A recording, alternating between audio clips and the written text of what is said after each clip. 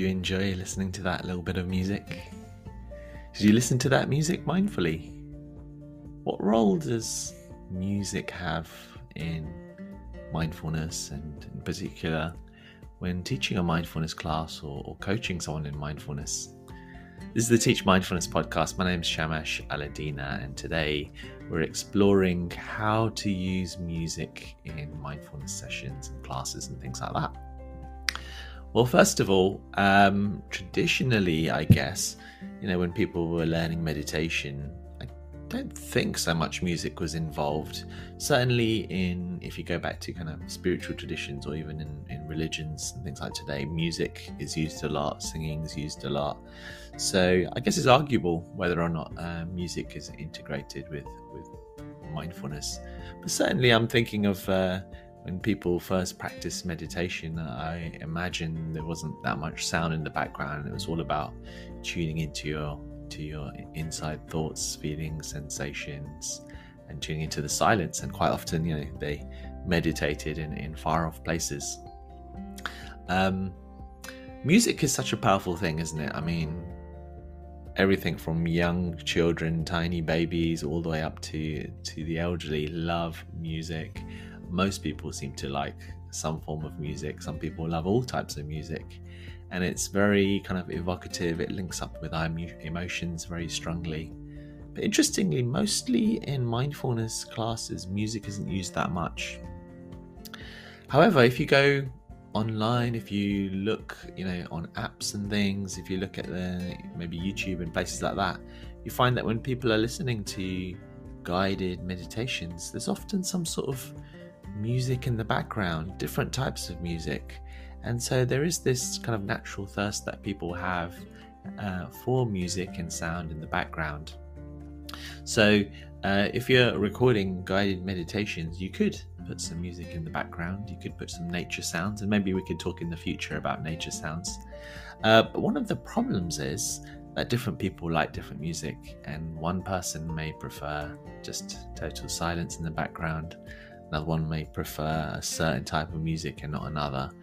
So it becomes a little bit tricky if you've got one fixed group that you're teaching or a certain person you're teaching, unless you can get that feedback from them. If you just stick one certain type of music in, others may not like it. Having said that, there might be certain music that's many people like or has this universal quality to it, and people may enjoy it. So there's no hard and fast rules here. And although mostly in mindful classes it's silence, what I'm saying is that we could start to explore the idea of bringing music in. There's two ways to do it. So one of them is in the background in your guided meditation, but another way is to, and this is something that does work for everyone, is that you may explain something about mindfulness and then have a little section in your class where you play a piece of music, maybe for 5 minutes or 10 minutes, and you explain a little bit about mindful listening and about being non-judgmental and to really be in the moment and to stay with it and notice the thoughts and feelings and sensations and the reactions we have to the music. And then you play the piece of music and then you can discuss it afterwards.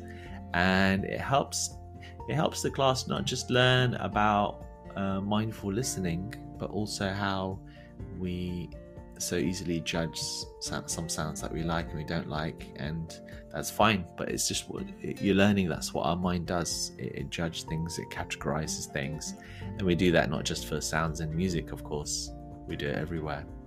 So there's lots of potentials for things that you could learn with music. So don't feel that you have to just have silence all the time. There's something to be learned from all our different senses, including the sense of sound. You can be creative with it.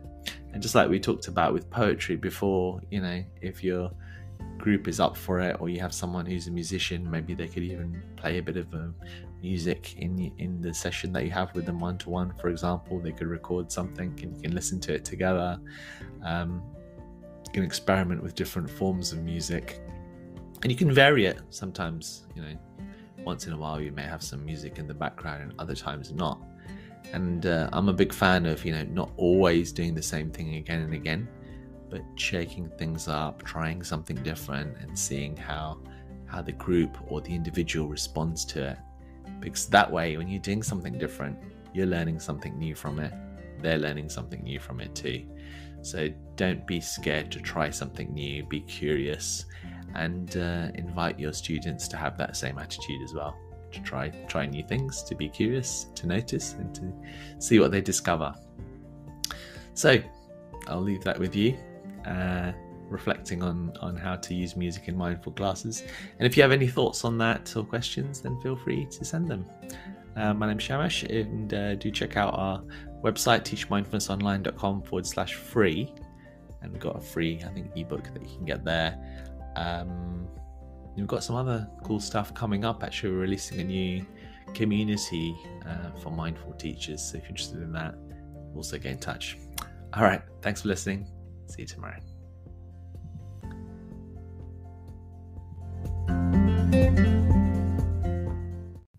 As a fun little experiment now, you get the opportunity to listen to the full track. It's called Glass Beads by Blue Dot Sessions. It's the music that you've been hearing in the background. Enjoy mindful listening and see how it goes.